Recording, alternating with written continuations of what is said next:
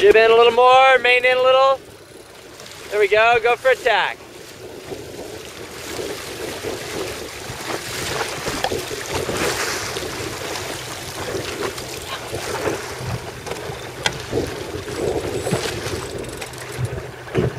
Another.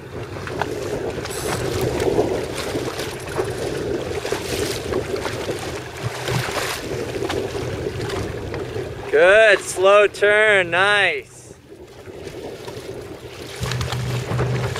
And way to wait longer too. Main sheet needs to go out a lot more, right? When they flatten, they're trimmed for a close hauled course. They need to be trimmed for like a reach because of the apparent wind shifting back. Jody needs to get out of the habit of grabbing that main sheet when she crosses. And she needs to work on like holding the tiller extension a little higher up. And that way she can grab the rail with that hand. And the tiller will come out straight.